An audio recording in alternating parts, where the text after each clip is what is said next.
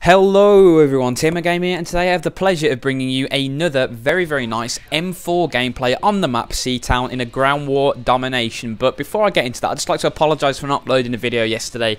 I was pretty busy yesterday. I played football in the morning, I had to go out and do some shopping, and in the evening I went out and went round to a mate's house, so I didn't really have enough time to upload a video. But what I'm going to do to make it up for you guys is either tonight or tomorrow night I'm going to be doing some live streaming. Now, I'm not too sure what I'm going to be live streaming yet. If you have any specific preference, don't be afraid to leave it in the comments, and I'll see if I can get that game in for you at some point. But you know, I haven't done a FIFA 12 live stream yet, so I was thinking about doing that either today or tomorrow at some point, so keep an eye out. I will upload a video into YouTube, so you don't have to do anything, and I'll link my twitch.tv account in the description of that, so you can come along and watch that. But you know, I just want to talk about the gameplay a little bit today, because this is building on the M4 gameplay that I uploaded on Bootleg, showing you how to use the weapon on Bootleg. And Seatown is quite a similar map to Bootleg. You've got a lot of open areas around the outsides of the map, but if you get into the middle of the map around Market and B-Dom, it really does narrow up and tighten up. And that is how I decide whether I like maps, really. It's whether I can pick up any weapon in the roster, bring it into a map, and do well with it. And Seatown is definitely a map you can do that on. But as you can see from the title, this is another I Hate My Team episode. And now this is a series where I go on absolute tears, but unfortunately the matchmaking system has decided to lump me with all of the biggest ne'er-do-wells, invalids and morons they could possibly find. So I end up losing the game, even though I have stomped the enemy team, ran around, got as many objectives as possible, and really just tried my best to win. But unfortunately, it doesn't happen all the time. You can't win every game, and it's still a pretty interesting game to watch in the background. But like I was saying before I moved on about a little bit about the title and that, Seatown is a very nice map, and it's possibly my, in fact, probably is my favourite map in Modern Warfare 3, because like I was saying, you can use any weapon in the game and do well on this map. I've uploaded striker gameplays on this map, assault rifle, SMG, you know, LMG gameplays, everything. You can use pretty much any weapon on this map and do well. But if you're looking to maneuver yourself around the map, be a little bit more aggressive, what I recommend is using an assault rifle, because occasionally when you're using an SMG or a shotgun on this map, you get into areas of the map where you're not really suited to be. For example, the road overlooking the red brick house, which is on the left-hand side of where I'm looking now, you see a lot of people camp up there with sniper rifles, and if you don't have an assault rifle to try and counter them, that part of the map is pretty much left out for you. Also, if you go round A-Dom, you know, there's a lot of open space around A-Dom. You get people camping the tower on one side and the red two-story on the other. And if you go anywhere in and around A-Dom, you're in trouble. So if you are using a close-range weapon, I really do recommend sticking around C, because it gives you a lot more tactical flexibility. And if you are struggling, you can just dive around the corner back to B, get under cover by the market and rest up. Or if you're on C spawn, you can pull back into the library or try and escape in the alleys where I am now. So it's a really nicely balanced map, and the objectives are pretty well balanced. The B-Dom is incredibly well contested on this map, because both of the spawns are fairly evenly spaced away from B. So you get a massive scrum in and around B a lot of the time. So the real key to doing well in domination on this map, as it is in most maps, is holding that B-Dom down, and that's something that my team really struggled to do, because you'd think with 9 players looking in and around objectives that you're going to do quite a decent job at holding them, but unfortunately it wasn't to be. But what I like to do on Seatown is, if we are beginning to struggle a bit and the team's getting a little bit overwhelmed and you're trapped in either A side or C side, what I like to do is try and flank round and capture the other external objective, because that flips your spawn. And the whole point of domination is spawn management. If you can control where the enemy are going to be, what direction they're going to be running from, and all of that sort of stuff, how did that guy not die? You're going to have a much better time of it, because you see a lot of people, for example, in this gameplay here, somebody ran off and triple capped the enemy team. Now you might be sitting there thinking, oh, triple cap, you're going to win the game faster, aren't you? In ground war, I really don't recommend triple capping at all, unless you are playing a bunch of absolute morons, because as you saw, what happened was, as soon as we triple capped the enemy, they started randomly spawning, because in domination, the enemy team and your team tend to, I mean, it doesn't happen all of the time, but 90% of the time you will spawn in near or very close to an objective that your team controls. But as soon as you don't have an objective to control. This isn't like Demolition where you'll just keep spawning in the set spawn locations all of the game. You will begin to randomly spawn pretty much all over the map, and that is a really dangerous thing in Domination, because like I was been saying in commentary I uploaded a couple of days ago, and in this commentary here, Domination is all about managing spawns, and if you can control where the enemy is, you are going to win so often than if you're just going to be charging around like a lunatic trying to capture everything. Because you can see here, we were in a really strong position. We had C and B locked down. We had everyone in carpets, which is the two-story balcony side of B overlooking market. We had everyone in there under control, defending it nicely, no pressure whatsoever, and we were just sitting back, managing everything, making sure everything was okay, and getting our point streaks. And that's what the great thing about Domination is. It rewards the team that can control the spawns better.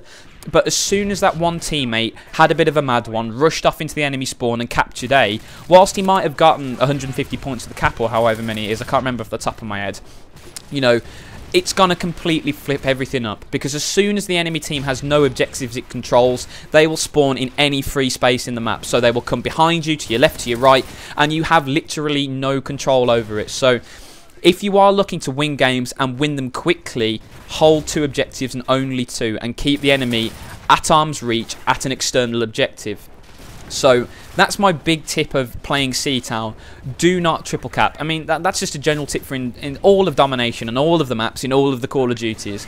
Triple capping unless you've got a very good team or you're up against a very bad team, as I can't believe I survived that dead man's hand there. You're really gonna get bitten on the backside if you do that. But yeah, I just want to talk a little bit about the class setup I'm using here.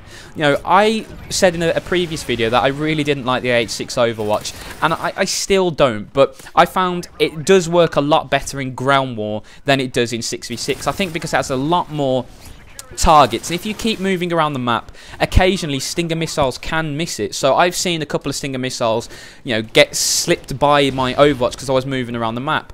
So it isn't a great kill streak. I would much rather run the Reaper. But the benefit of it is that when you do run the Reaper, you're forced to get a laptop out and control it manually. With this kill streak setup, you've got the Predator missile, the Overwatch and the Pavlo. The only time you're going to be spending in the laptop is about 3 or 4 seconds calling your Predator in. And a Predator missile is a fantastic kill streak. I mean, with Hardline, you can only 4 kills to get it. And in a Ground War lobby, you can get quads, quintuples, you know, lots of easy kills with that thing. And it just helps you on your way to your higher kill streaks. So like a 5, 9, 12 or somewhere around there, that's always a good setup to run if you're being a little bit more aggressive. And if you are being a little bit more aggressive, I always like to run a silencer on my primary weapon, because it just enables you to stay off the radar a bit. Most of the time I don't like running Assassin. The only times I run Assassin, and I can't believe that guy survived. I heard like the 4th or 5th bullet thud into him there and thought I was going to get him, but unfortunately nothing happened. But you know, if you don't run a silencer on your primary weapon, you pop up on the map all of the time you pull the trigger, and it just attracts a lot of attention to you. And in Ground War, it's such a hectic game mode. You want as little attention on you as possible, because there are so many enemies around the map for you to shoot at. It's not like in a 6v6 or a team tac where having an unsilenced weapon can draw the enemy towards you for more kills. You are not going to struggle to find gunfights in Ground War. So what I always like to do is run a silenced assault rifle or a silenced SMG. Like I said in my previous videos, I don't like running silent shotguns. It gives it too much of a range hit to a weapon which doesn't really have any good range at all.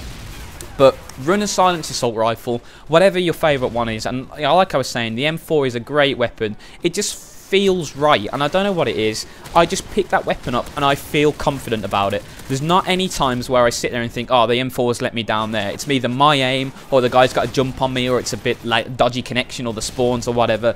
Many of the hundreds of reasons why you die in Call of Duty. But if you are using that silenced assault rifle, it can keep you off the map for longer, and if you are kept off the map, you can just dictate the flow of play yourself. And that's what I really like about a silencer. You get a little bit more of a control over when you meet your engagements, because if the enemy don't know where you are, no, they're not going to be looking for you, and that's the big thing. You know, people rely on UAV a lot in this game, and I think UAV is a fantastic point streak.